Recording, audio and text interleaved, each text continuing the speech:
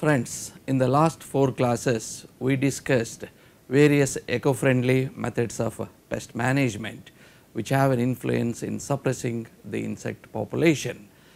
Now we will discuss the last in the series, a new set of approaches wherein we can also reduce the pest population by mechanical intervention. What are those mechanical intervention? This is nothing but involving the human labor itself directly involved here. There are various strategies again in this mechanical intervention. One of the foremost and the simple technology is hand picking and destruction. This is a simple technique of taking out the egg stages or the larval stages of important pests like Spodoptera or hairy caterpillars.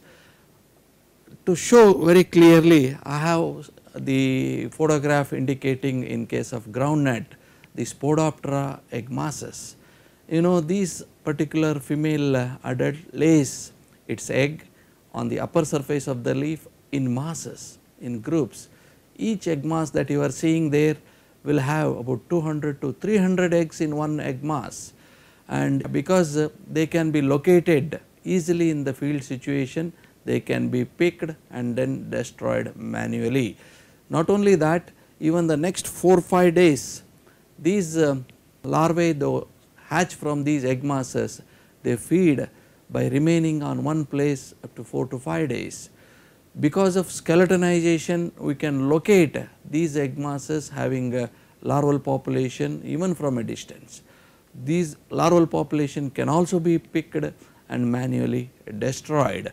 Similarly, in case of sunflower, which is another important crop, Helicoverpa is a major pest, particularly during the flowering stage, and it feeds on the developing grains. If labor is available easily, if it is economical, then the larval collection of grown up Helicoverpa larvae is the best strategy to reduce the pest population. Another technology that you are seeing in redgram areas, particularly in rain fed areas where Helicoverpa is a major pest, once the pod development starts, Helicoverpa feeds directly on the developing pods. By shaking the plants onto a cotton cloth or a plastic sheet, then collecting them in one heap and then destroying manually is a very simple device followed by the redgram farmers. These are all some of the simple techniques used manually to destroy the insects. Then the next one is the destruction of fallen and infested fruits. You know, particularly the fruits damaged by fruit flies. Anyway, that fruit which has fallen is already lost, but the most important thing is these fallen fruits will harbor a lot of maggots of fruit fly. If you leave as it is, they complete the life cycle and once again the population comes out and new damage is caused to the new fruits. Therefore, collect these fallen fruits and then destroy them manually. Then the next important technology is destruction of termite mound. Now, termites are important pests in agroecosystem. Wherever there is a termite colony in the nearby field, the crops suffer due to the damage to the roots. Wilting of plants takes place. That is why any management tactics to reduce the population of workers will not hold good. Under this situation, we have to locate the termite colony and then dig it up, search for the queen, because queen is the central brain in the termite colony. If you destroy this queen, entire 40 to 50,000 works will be almost killed. So, this is one of a simple manual device to reduce the termite attack. Similarly, in case of coconut, you know, rats, an invertebrate pest, is one of the major problem. Here also rats climb to the top of the tree and then damage the developing tender nuts.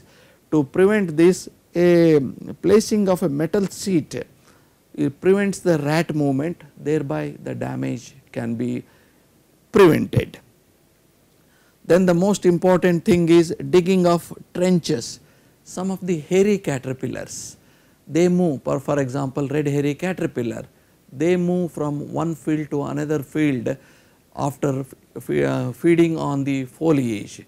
So while they move, if you dig a trench and place some insecticide dust in that trench, while moving these larvae fall into the trench, and because of good contact of the insecticide dust, the efficacy of the insecticide can be increased and the mortality of the grown up larvae can be increased.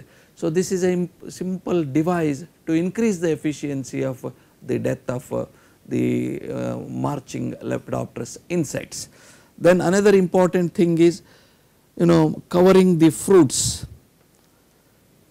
particularly fruit crops which have got higher economical value, for example pomegranate or citrus. They are attacked by fruit sucking moth, particularly pomegranate. If there is a slight scale damage, then the fruit is rejected in the market. For this, because of high economic value, the complete coverage of the tree plant with the nylon net, or if labor is available easily and if labor is economical, covering the fruit, individual fruit with paper bags works out more economical and more effective technology in reducing the pest damage. Then putting sticky traps or slippery bands on the tree trunk. In case of mango, mealybug is a major problem. These mealybugs move from one plant to another plant after causing damage. While they move from one plant to another plant, if you just place a band of greasy material like any castor oil, these mealybugs stick to the trunk of a particular mango tree and then they will be caught and then they will be killed. This is how the greasy material can be used as a mechanical device in killing the mealybug population. Similarly, the plants which are affected already by the insects, particularly the scale insects or other fruit borer damage, we have already lost those particular plants. If you leave those particular plant parts as it is on the plant, the population buildup takes place and they further cause the damage to healthy plants. So that is why removal of these affected plant parts becomes an important mechanical device to reduce the pest population. Now to conclude in brief, all these technologies or the methods so far I explained, they have one unique thing.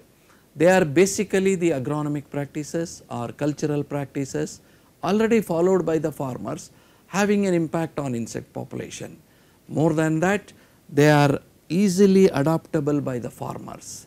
Not only that, they are compatible with other methods of pest management, and not only the advantages and they are most cost effective in terms of cost, they are highly economical, and foremost important is they are eco-friendly technologies which fit very well in the IPM component.